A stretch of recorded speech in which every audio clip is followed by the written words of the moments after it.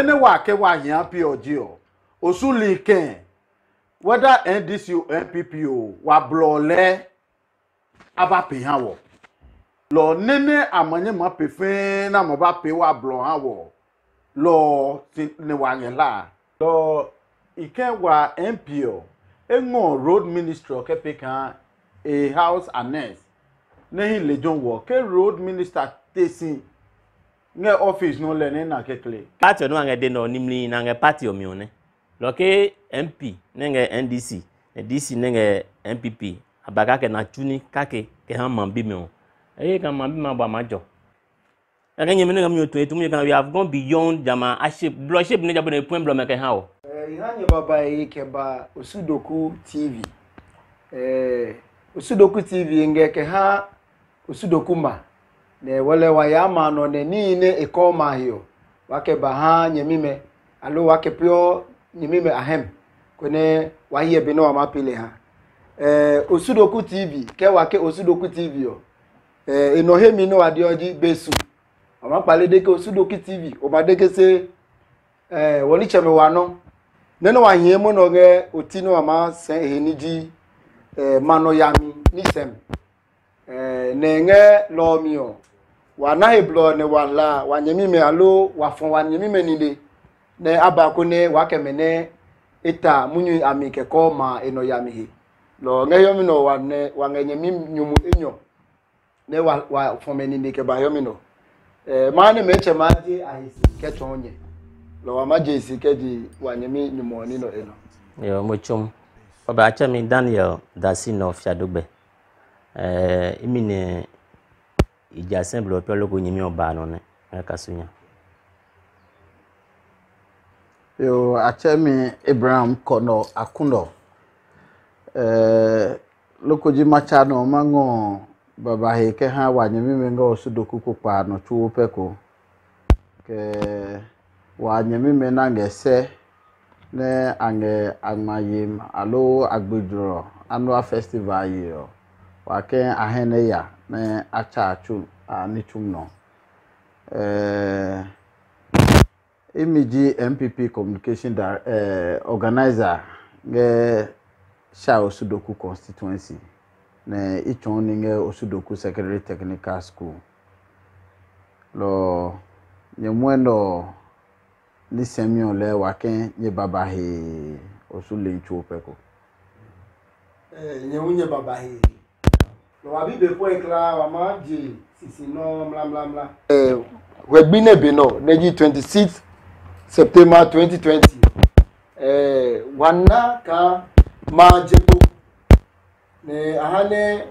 angela na mla lo ne nu ahi dama demonstration on nye organizer ingela malika can you play ke mini blono to me nye gun nye ke organize demonstration no ino wake mahane wanyemi nyumu Akunor Abraham ma hawo hite yo inyemi me kake ne madeji kake gbepo jemion chapi party alo ku blonyatom say demonstration alo strikes or eji amlanyo blonya totwe alo what we call constitutional right ne ke noko ngonya gba no fi kan amlalo etuhe blonya aham mo jama blonya no nyene ojogbepo ne ope jama hewamnion one amlalo ne nuwe ne naka noko ngonya gba lo nge keklekle mi onye la ne mahane no fe no ko ne nu isika chapi no yeyamko ne osuli ape se eji blonyatom ne fonsi kan kenoko nge otaku omi ne eyenu nge blono no ofika eya onge heblo ne oji ogbepo no wo ogbigbin no ji o mano no hane mabi alio kan no no jinoko ne samu ne sama se amlalo epewe lo strike lo demonstration ne wa pe ne ji gwegbe o ne bio chapi tom no ne chapi particle e blonyato se ma eno yam blonyato eni wa tun ne demonstration do mi o anu kwale munyu ne ngeji wa foni ne alo ko ma pe demonstration ko blono to mi nge wa nye blonyato mi ono na anu kwale ne ngeji wa ye mla na ke fun blom ha wo wa ye mla mano ne wa pe demonstration on ni koto ma no e ngala ma bisika wa nye no wa achieve purpose lo ne miniji purpose tutu ke ha demonstration on wa pe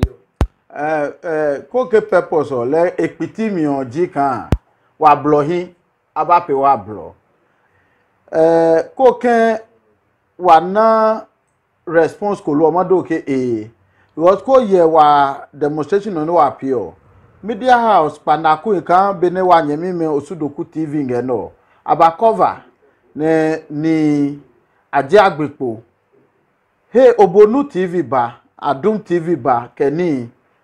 nika nge ike mo ga munyu lotun chami fu je mase na ji ni koto man na bisike miniji munyu o me tutun lo manaka wa demonstration no wa pio ya chicha ne ewo ni kan lo neni aboni agbepo je ngehe no pe no jokan aboni ehejun eji lo ne wa nene wa madeji ya bi wa nyagbe pe wa kekele wa nyagbe chapi leji no ne wa ngeye kan amote singehe ko ye City News ache DC etomunyu ngehe hie wa MP nejili de akole eba be kenye blo no ke volivo ya o ma bisike ke chapi demonstration no yo ne e ko ba yo lo na ne ko ma yo lo se eba nye blo no ne ho ihe kan le hu e ma tu he munyu nge he ne isaka etu he munyu nge ne ihe kan ni ne ki papa ko ma je esekeba. Okay, nyemi nyumu Akunor Abraham Ochomika. Honorable, no concerning the purpose of the demonstration. Wagala ni mabimbo, alo mabimbo. Ni bimko ke koka muno yene. Mini dream no machoka really the purpose has been achieved. Yo nyemi nyumu ochum. Maha no feno ko chum titini ne hami blonyando. Epiom kan ke kori ya no hwebu ne bio hiyo. I'm not one of the organizers. Epiom kan iwajo ne ya no he. Ya kan wa blossan yo pe hie ne jesisi. Ne ejesi ke. Si akene wa ne chaba papa ko ke han wa blossan yo me. Ke ya eba. Ama bisike apio no ko nga hello. Apio no me se lo hamwe wo jama blo nyan wana kan blo no na pindo enge kaya nini se no wa no ji aka pay reshipping ape ni kume se jama reshipping no several times e wa we no ko lo ke han ne ya no mi ngo enya sisi ni ali kan wa blo me appoint now ke blo point on mini esa no ma pay esa na dra ne mini ne ma dra blo no me inune ni de alo nyemi mo etumunyo ke ko companies na nge wa kokwa mano ne akonye ko yebu alo anye ko drablo no meke ha o se mi nini ihieji o company o ma ba all right se wa busy ke mini amape ke company ko ba okopa no le won hie a purpose kan ima example ayo kan Golden Exotics ihe we kan Golden Exotics o is a road construction company be ba ne ba pe mi ne ba pe mu ne bi mi oji mo ne ba pe yo ne amna lo nge se na lo ke amna lo nge se na yo le manager amna lo ho ye ke boam ke ha company o ke man bi me ko ye other companies the same thing yo ke amna lo be jama hewa mi ne ma ke dra blono mi nge no hia mi nya esane ko nye suahe blono mi ne sane madra si hewa mi bi anyi lo iso ngala ne ye ke boam ko ne manye ne madra blono wa wo chepe ko ni he kan companies no ma ye ke boa amanye ma ye ke boa ne amadra blano mene emahin ke hawo seke ebe ke nyagba maba ne meneme na mana no na mahewo ike mo no anyi singa wono mana na jaga ike moto andi gbogbo ba ngeblo mano nyi ke ya ngeba ne ke ada blano mo ewa onoko lo mi igbajo kan ne ya no hegbi o eke chake maba ke bam no pu ihe kan kan nyi minyu mo etu emunyu ko singeba ne ni ma he susu kan o mi no ma pi ebra blano me ami ngino hinya he kan eke no pa ko maba e ma wa chope ko ojum Honorable Mochumika. thank you Say here kawa ye we ono appeal he ka ka benin ye chweke no ya maba nyala mabi ka keka blo aba reshape me chwepe ne wabo amadolo he pelu alo miniji purpose nyala no wale bene wa ngala no wa blo me na hiya enyemi ma gbo nya bo nge no ko ye ni tumi nge wa popa no wa blo ebe reshaping ya ebe amote ango grader ke chichen block e penin de kyo ebe nya se nene wa nge deji o wa bro no o mana ke de no ko ke ko ya east corridor road he ne lowe awo singe block no be ma na mo cho nye ke je jasikan alo ke je howe to jasikan to KJBO bisike mato ne nge block hello ne dama block ke je howe to jasikan yo enge kan ke je Akuse danchi to volivo alo topo ko je ke je jasikan to KJB asato enge kan ke je Asutsuare danchi ke ba be ke ya volivo ne obisiken ke mo no lele jon obisiken mene mini copy nge blow lejon lo se blow mehi ko na blow ma team na pio no ma bisike ne wole mini ton wa pe lo ne wa nge deji o wa blow no le hu e deserve kan appear asphalt ke asphalt on be yin bitumen surfacing na pe na ke ko ta fun no eyan ne wa be no ne wa nge go the exotic ne the whole of Ghana second employment business agency nge wa yom no wa nge Fujian wa nge Lantin wa nge Shinfield kenin de kion le mini hene abenye ne amapwe wa bloma no kota okay kawa ye petition on wake fon amla lo hengmemi kawa ye response ne wadi wa MP oba ha tumunyu fu ekoji company so me akama drablo ne Ghana Highway Authority bi akabe plan keno me nuko ngemi kaja ni ne lo isi ke wage wa blo munyo tun isume ne maya political because if eji twi no noko epiolojo o tadi o kafosi ka politician ti wongala matake bo say anukwale ne ngemji o ke wanyemi MP ne ji leader kwele ke company so me saga kope blo hawo le from 2008 lo 2009 to 2016 na lose election company o mabe na chapi NDC president ngeno chapi NDC vice president ngeno chapi me na hawo DC Mr Lamte ne ye no 2 terms chapi asime ne leba chano kan MP lo and now we vote more than 80% ko owosin ne noko chemwo me ne ngba aye nene chemwo lo ke wa pay vote nge here all the time ne wa na 80% ha me NDC ne le GMP lo asime GMP o mini he na pe wa blogger isume ne ma ya lejon isume ne ma ngolo ke ba discussion on me nene wa ke wa yan POG o osuli ken whether NDC or NPP o wa blole aba pe han wo lo nene amanye ma pe fe na mo ba pe wa blo han wo lo ne wa ngela and we are not going to compromise on it. Okay. Yo, nyeminyum Akunor Mochumika Honorable, inu ka wa DC nge City FM inu ka le hun a reply wa DC yo a reply na ji Shai-Osudoku District Assembly wa DC a reply to Fredo Fair ha le hun ga emunyu tumi yo tumunyu fu keko discussions leading to Blonome apim kabine wa nyemunyu modio Eastern Corridor route nino metwe ka akama ba pe blo kegun abakpo ke acha no ke wa ma pe bridge ko hawo ne lo ma ada ma pe blo no metwe ike ma bisika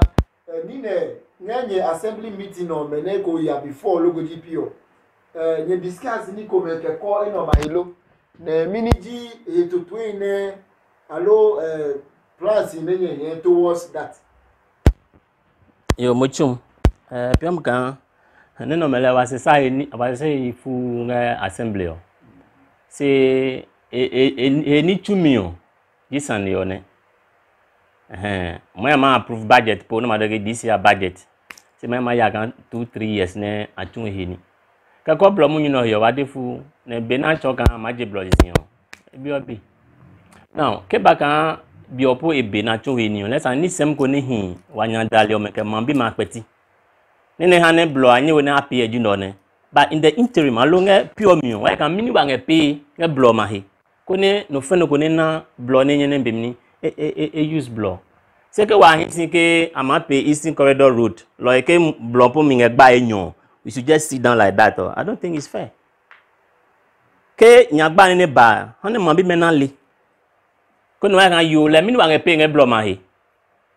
here hiomyone ene ko o blo no e be fel especially when me wa hiom motorbikes e be fel lo mi ma so kan ke wa nganya gbanku o ma bi menale wa ngali leaders na anga wa here district ke whatever wa le kan o nge no ke no here blo ne wa ke ga me ne pe nge be no mi bi hin pe se ni wa ka tuni pure ji no ne aga nyeme ne ngam yo to etum kan we have gone beyond jama a shape blo shape ne jabo ne point blo me ke ha o no Eastern Corridor blo no wa do keji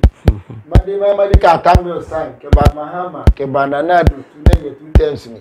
party noji enoba ke ba tapio lololu ange munyu no tunge parliament house se wa neno ko nge wa pa no kan sign ko po kan no ko nge aja pio le wa bo me lo me pe agbekla onge hem ke yim kan jiano eno no wa pe kan we ne ma nenu wa hiyo ne e ma wane jano amanu wa ne blo ne na ka ma ba pia ma ba pelu alo pa ma ba shape wa blo me tuepe ne amangbe wa he ka fosika jalo mochum piom ka lole piam wa nya dalio me ne amade wo ne ji blo no tutwe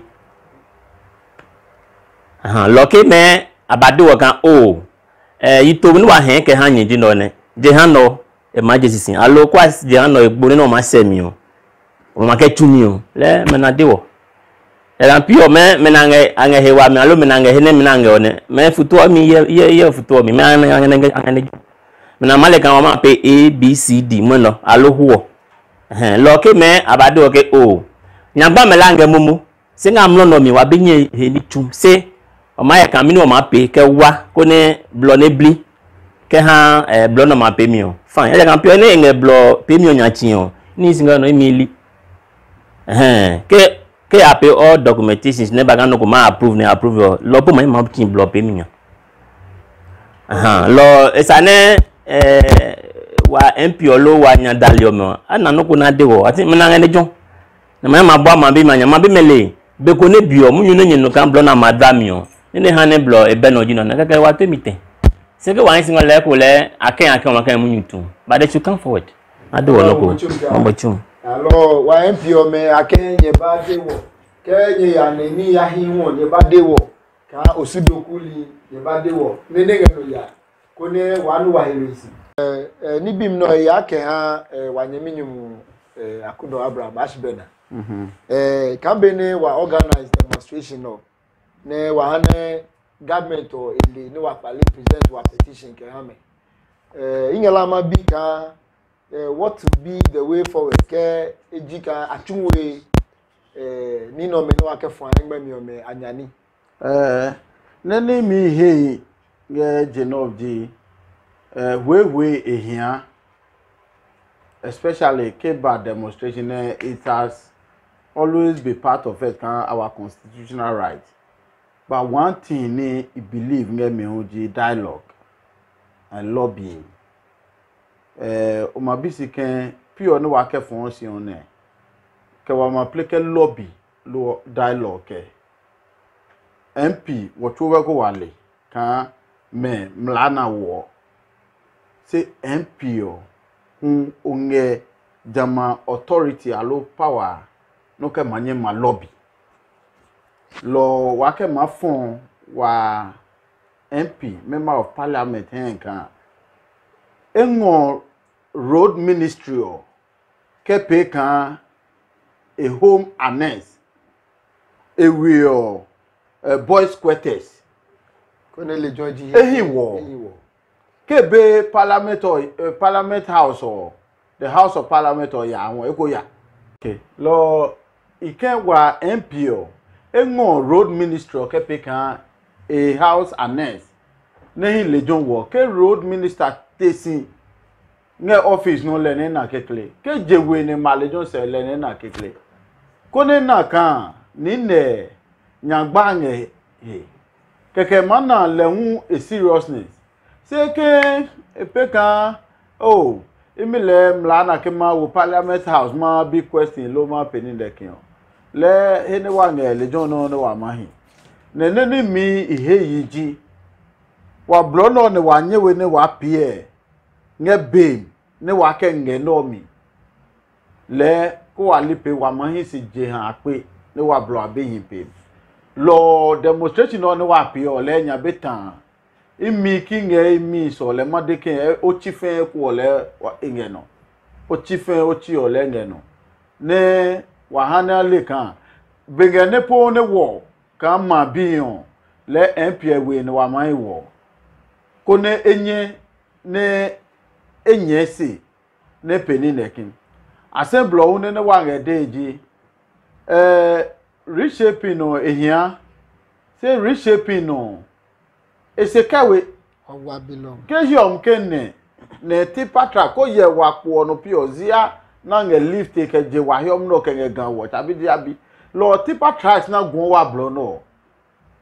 ko ba she blo ne hiom ne kake ne tipatro enyo etembe no le square 1 lo ko ta ni wa hia ko ne wa yu me ka afo nga Akuse alo amaya Asutsuare health center Osudoku health center lo dofo anye na blo na manye no ne wa yu me amafo fine hawo lo won ko mo wa lori o me wa gearbox bo ke bo aya everything singe blood no ko ye wa shock si tu ogbe ko yen o ya he shock he o ti enyo lejo pale ya he pan wa fi kan wa secho ni ewi o me ka secho asecho ha ne anyewe na e blood no ya lo nye tu eni amra lo ne tu eni ne wa nye ne wa na he to papako okay honorable mane mo ma je no nya boku ka wange munyutu nkeko MP wa DC ohun ne mini blonya le hu ngene isane pe keko wa blonome ai ne mini nge pe ne ku unana lo unu no manyi matu munyuke awo mochum epiom kan ni no me ya pe no ka ke enichum ke wange MP wange DC yo me chwepe ko isane aba agbene pe kake ne ma hia man bi me o ake ha man bi me se mi no ni ihieji be funga ne ke baka MP o aje one side of the political divide this yon aje he pa pe aboni kuno no mi no eko this nge kan ke egmen blo ne MPP o alo egmen ni ahe blo ne ba MP o ma wo creditor lo a whole lot of ni ya no nge apeti se jine sa ne me ne nyome ne akonisi kan o blo no ke no ne kwa nge peke ne mina ne wange hia nge he ke MP su DC ngo ne le ne nge party o nyange hio lan sa ne ke ne me ya hem at the end of the day mambi me wa not the political party ne party no ngade no nimli na nge party omione loke MP nenge NDC DC nenge MPP abaga ke na tuni kake ke han mambi me o ka mambi ma ba majo nene madeji blood no munyu wasaminya ne hewi kan eko demonstration na pe no ka me nyemi nyumo etu emunyu keke wa wosinge heko se eji nyagba no ko ma pe demonstration munye ni tufu ko se lo le mi all the time no nge jade nge bloma hi ne eso be no bisike ani ne leadership belo ona ami leader ne ha excuse o ike chuweni ke ojiche ne onge bime ne honge bime yi obidego basical o hon ne yebime me you have a responsibility eji ni oni chum kan me no here kan bime man na no ko na ye to ma afliji o it's your responsibility loke mo no sika ji wanyagba mi o la dewo neke eji wanyagba mi o ne mni na ne wange he because if there's a problem there must be a solution ke nyagba nge pesa no wala mi wala chaba nyagba mi o wakoin simbolege ibeko kama su mini be no mana ko la sa no wa ya na ngai ko ne wa la chaba ke ha wanyagba mi o me ne wa blood sale ndo ne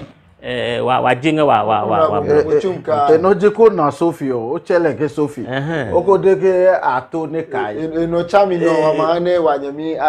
asbena e made wono ko ke ko ne DC o nya pe ke ko blo ya wa DC mochunka izi no me santa koko madio ke apekan onge politics mi se chon last 2 weeks ya meeting oko we wa blo no mai ne eji blo na ke ha contract pio ke je tema runabout straight to Adomi bridge or runabout or then na peji apia 6 lanes 3 here ke bata Asutsuare Junction oh no afienya lo che ma he 3 lo che ke onye tema blo ko be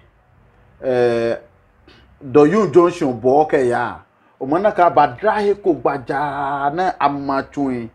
ne adra bro ko ke olido contractor ne ba ne e ba prepare site ne manichum lo ne wa ya jama meeting no ne wa ye profiling of the road or na map towards the eastern corridor 6 lanes 6 on batanga fienya double road mabatange bom ne single road manyeno ke ata junction no atipo junction no say amapela asphalt ne wa bike I invite ni lekin do for electoral area assembly member choni keba wa ba do yun assembly member because aye areas ne emago lo wa ke Osudoku do for miniji wa ba no wa pese blo ne ange chon no blo ba ba wa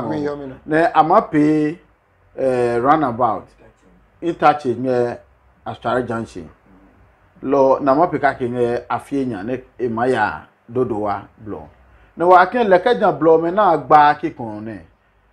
miniji wa blo na totuelo na ke wa no akenge different contractor ha ko ye limino manaka angosan board ke ba ma blo no GOG refilling and nileki say heno kam ko be say GOG contracts or me henoji ke government or inaska bo ko ne ke machi chen contractor kwesi say wa nge contract ne ka award nam wo lo le kan ke ko me grant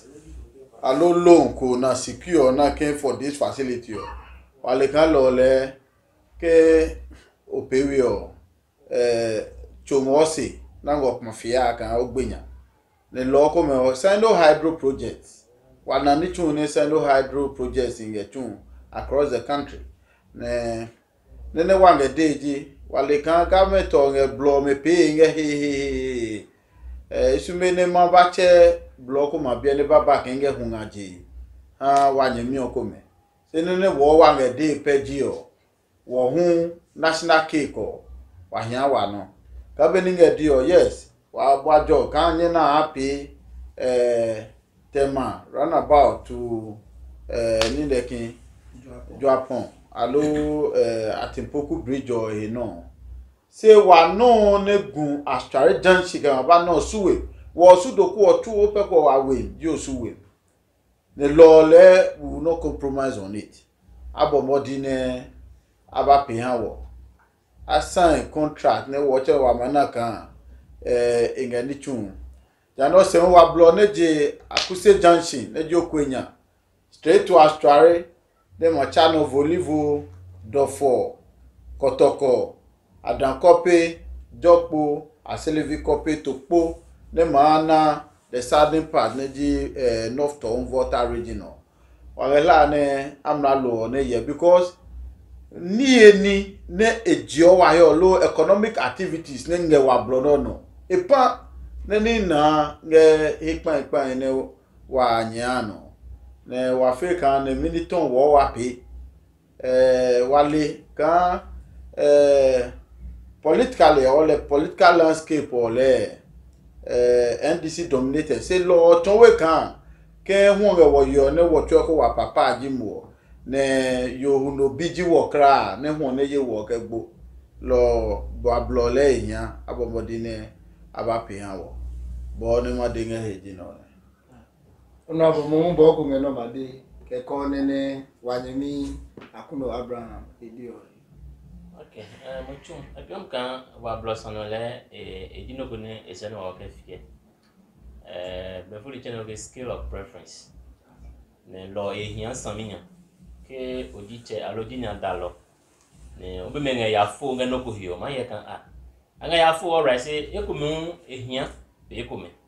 Especially economic activities no need to be. Ko ye ni chumi ne ngwa hiyo me sa ne blow me ani bububu. Ne eyebua wo chepe ko jaka amla lo ma na hisi ma bi me mo na hisi lo let's take off the political colors ne ehia wapi ne oko hisi kan obi me na hin la pan logo de gene ne esampage no esa no le kan no ke no ehia na at each time onye no boy modi le indicate communication is key on ke o he dramio ya ye mu onye no so bi ma he inga no la inga la ma pe no se nyagba mbo ni na ji no ne keke oke so ma bi me mo ma jaju npo ke ma hambo kan o ku ape ko ma wawo alope he fimba la ma so no pe ki ko ne ke ma so be no mi o ne pe mi ni o pe ne sawo keke inga fel lo blole sa ne ni tumi ma hian wo chepe ko amla lo ke ni na manya ma wa o inde ke sala me ke ni tumi nga wa la hian na ko na ka mini ye ke ba o manalo keji combination of meno ango mo bi singe ma people because they get good result is not the root construction firm ta bana ba tuni lo esane blow ni e daga mo amna lo nge ahisi na ba blow mele esane ungme ka fosi lo le e hia wo samia oni ni mene esane atuni no ma henio abo wo singe e ga wo ba bisi wo mochum Yo honorable mo chum ka kenye minyumu Akunor Abraham chumka kenye peninye point ke ba Osudoku TV na mwene no nyengo munyu chu ne hia ke ba suwo twepe no an Osudoku ke ma si twepe ko ne nyawo information concerning what is going on around our roads lopio kabene wadio honorable Akunor Abraham le hu ede wanyemi nyumu le hu ede eke waje wa political dress o me twa peke posi ne jano wa hene do ke wa blo me amunyu ya imi ne ikenyenyem ni sem no meji nyeminyumu po Kwame Asante honorable ke wanyemi Akunor Abraham nyetumika ma one jolly anyemi me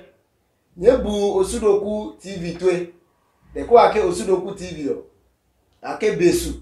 alo be osu ne ko ake Osudoku TV o wadio ke woni cheme wano nyetumika ma one jolly Osudoku TV besu